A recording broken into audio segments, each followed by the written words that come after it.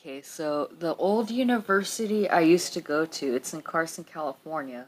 The thing I did not agree with it at all is that it was like behind the university was a middle school. And honestly, I did not agree with the middle school and university being on the same lot because I'd constantly see the middle schoolers. They would use our library, our bathrooms, our snack machine, our cafeteria. They'd walk around. And in the quad area, when they sold stuff, like, say, for example, shirts, bracelets, whatever, snacks, they were always there. And some of the middle school kids, I didn't have a problem with them. Like, you'd see them at the bus stop, too. Some of them were respectful, and I didn't have a problem with them, but some of them were just, I, I don't know how to explain it. Some of them were just not raised well. Like, I was at the university, right? And I was getting snacks from the vending machine. And mind you, the vending machine, it's by the boys' bathroom. But I'm like, you know what? I'm just going to get snacks. Because you don't, it's literally next to the boys' bathroom, the vending machine. It's outside. And I was hungry, so I'm like, I'm going to get some snacks. I don't care. It's a vending machine outside. But,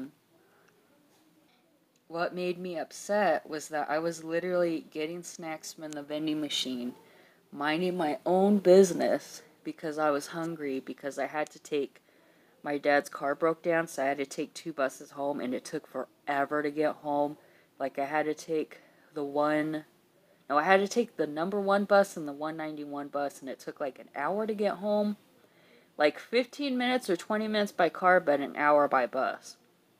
And so I already wasn't in a good mood because it's like, okay, I have to go from Carson to Compton to Long Beach to Lakewood, so it took a while.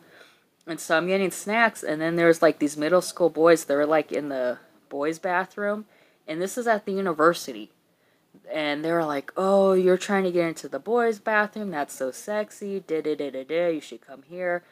They're yelling and saying sexual things towards me and objectified me as a woman.